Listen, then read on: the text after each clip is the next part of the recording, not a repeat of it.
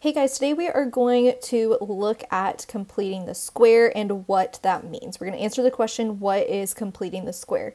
So I find it easiest to visualize this pattern with algebra tiles. So I'm going to be switching back and forth between this handout and, where did it go? There we go. This algebra notes page, or this algebra tiles app, okay? So the first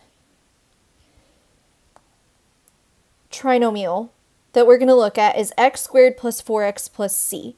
So I want to figure out what value of c will complete the square. And when I say complete the square, I literally mean complete it. What numbers am I going to have to put right there to make this a square?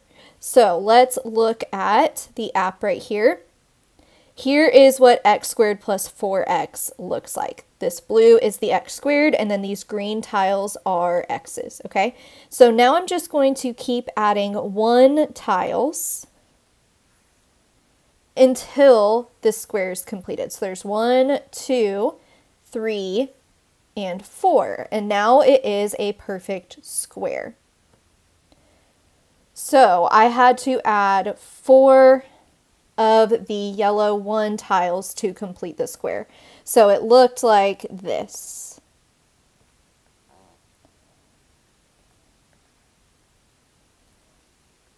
And before we try to figure out the pattern, we are going to do these other two, and then we will look at all of them and see if there is any pattern. So now we are going to look at x squared plus 6x and see what value completes the square there. Okay, so let me start a new diagram over here. There is 1, 2, 3, and then, oops, I don't need that, or I want to turn it. There we go.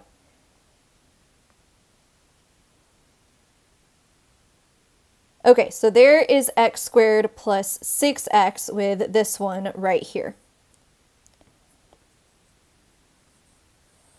And now I want to figure out, what do I need to complete the square? So I'm just going to keep adding these 1 tiles to complete this square. And there is 1, 2, 3, 4, 5, 6, 7, 8, 9.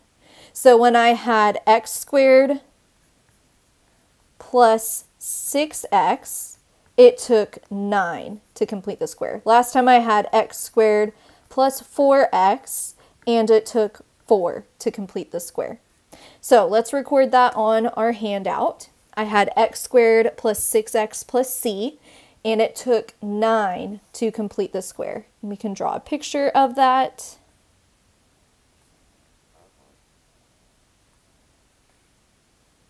So there is what it looked like with the 9 1 tiles that it took to complete the square. Okay, now let's look at this next one, x squared plus 8x. How many is it going to take to complete the square this time? Okay, let's clear and let's start a new one.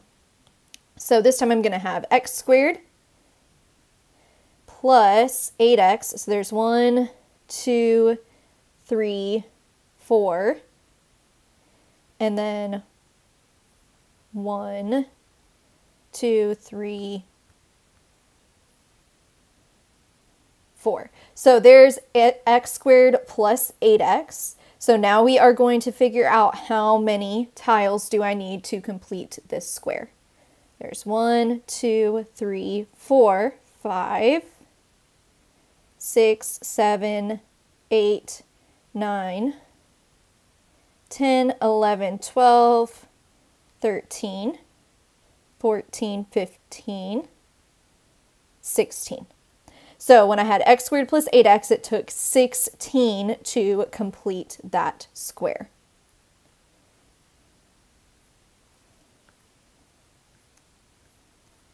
So let me draw that in.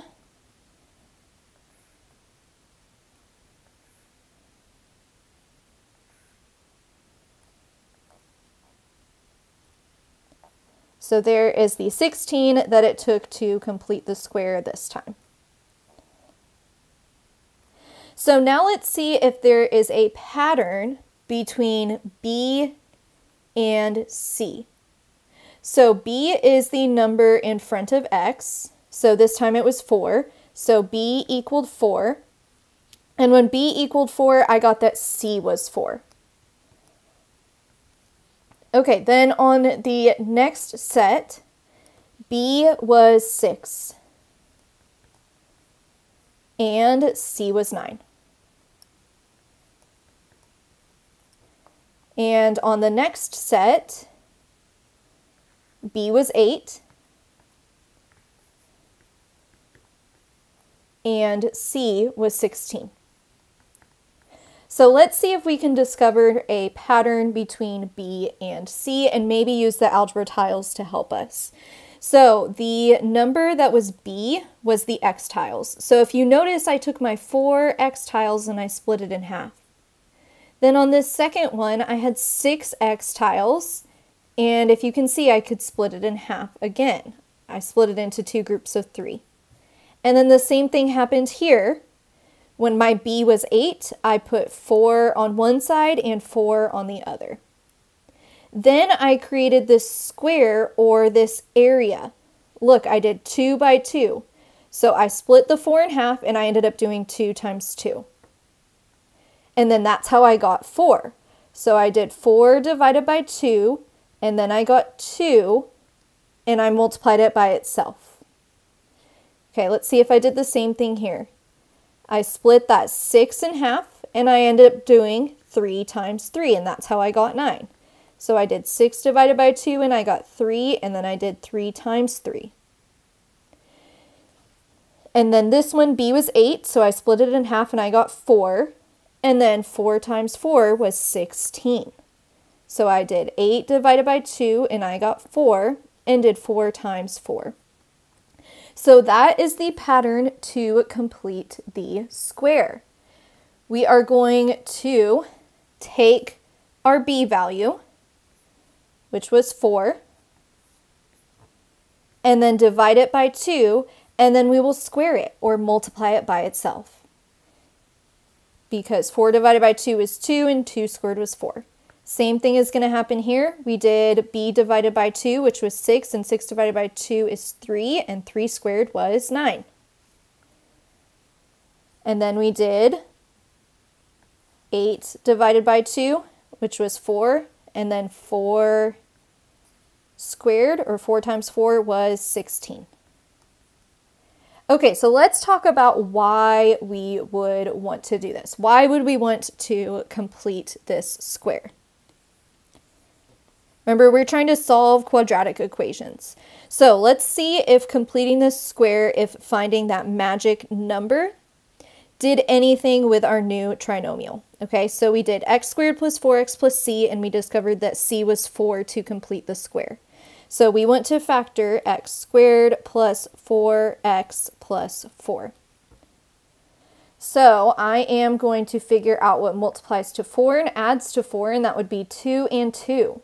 So this factors into x plus 2 times x plus 2, or x plus 2 squared, because it's the same factor times itself. Let's see if the same thing happens with this next trinomial. I found that c was 9, so the new trinomial is going to be x squared plus 6x plus 9.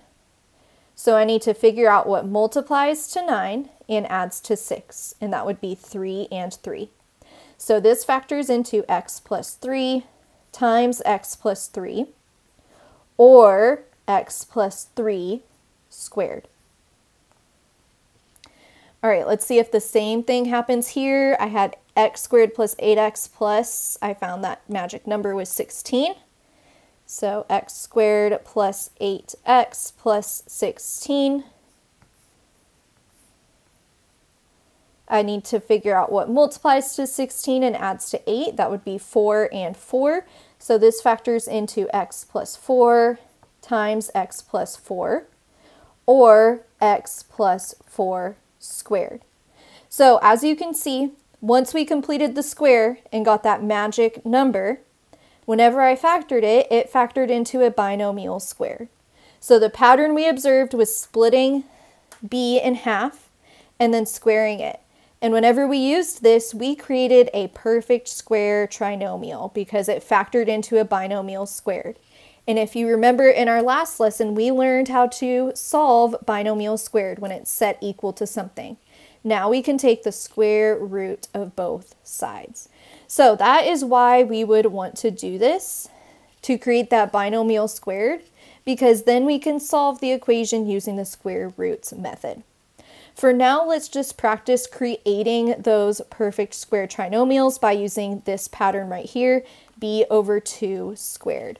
So on number 1, it wants us to find the value of c to make this a perfect square. So c is b over 2 squared. So c is 26 over 2 squared. So c is 13 squared, which is 169.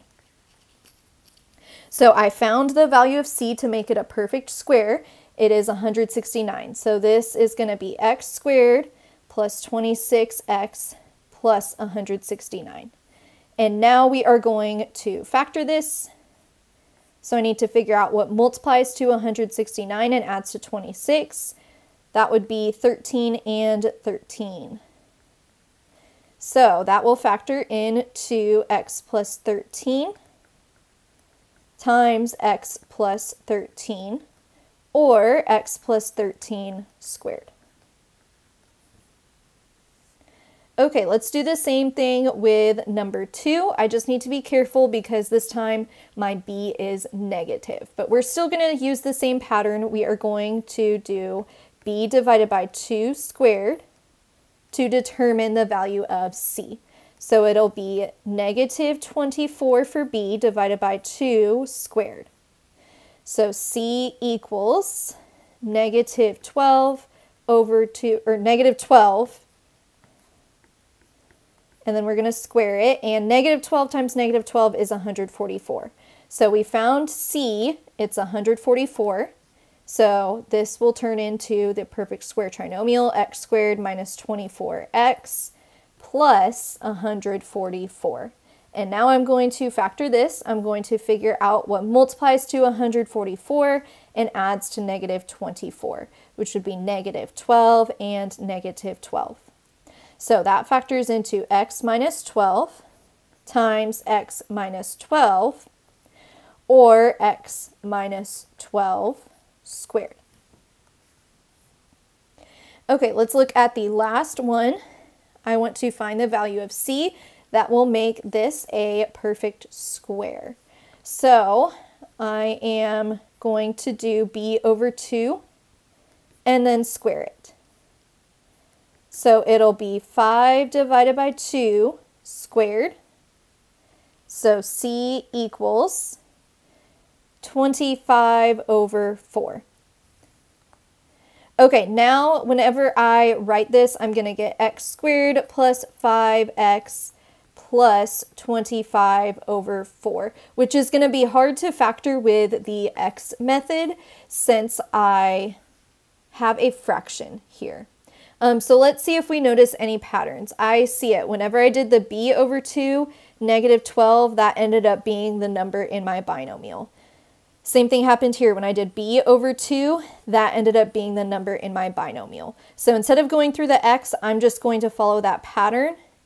And I know that this will factor into x plus b over 2, which was 5 over 2, and then squared.